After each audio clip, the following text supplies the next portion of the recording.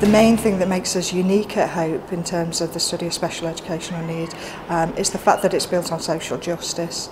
So we're not interested in looking at what's wrong with people, we're interested in looking at what's wrong with society and in particular what's wrong with the education system.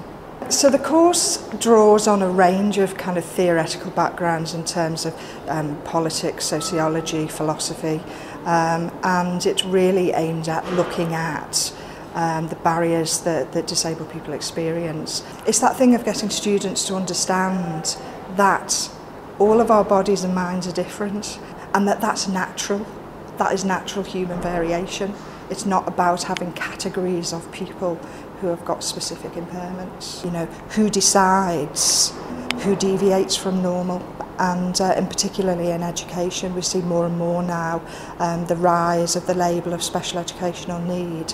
Well, who passes that judgment? Who says that this child is deviating from a so-called norm? So I think of all the areas of inequality that exist in society, disability is absolutely the one that is still not viewed seriously, and for our students they're going to be the next generation who are going to go out and actually challenge that inequality.